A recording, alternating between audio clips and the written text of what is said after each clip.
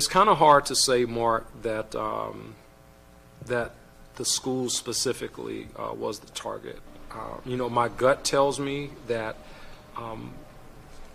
just where he was focused and where he was shooting, he certainly intended to do what he did.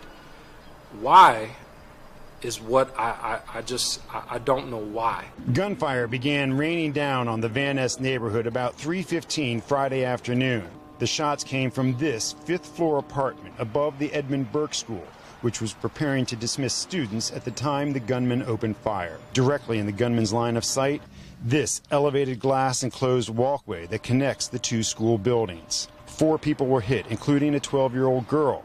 Nobody was killed. We know that in excess of over 200 rounds were fired from this sniper from the apartment on Van Ness Street. We know that 200 rounds were fired, and we know that he had in excess of over 800 rounds, unspent, unshot rounds at his disposal. Police say 23-year-old Raymond Spencer had set up a sniper's nest in the apartment, armed with automatic weapons and sniper gear. Police swarmed the area, sending the neighborhood into lockdown. Bullet holes were found in store windows and cars as much as a half a mile away.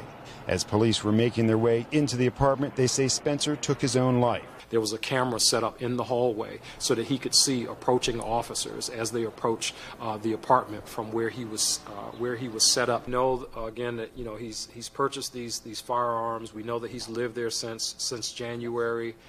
He has a place in Fairfax County and this place in D.C. that's not far away.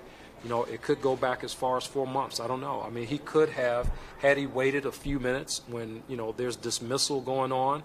He wouldn't have to shoot at a window or cars. I mean, he could have actually shot people who were more people who were on the street at that point. Thanks for watching our YouTube channel. Follow today's top stories and breaking news by downloading the NBC News app.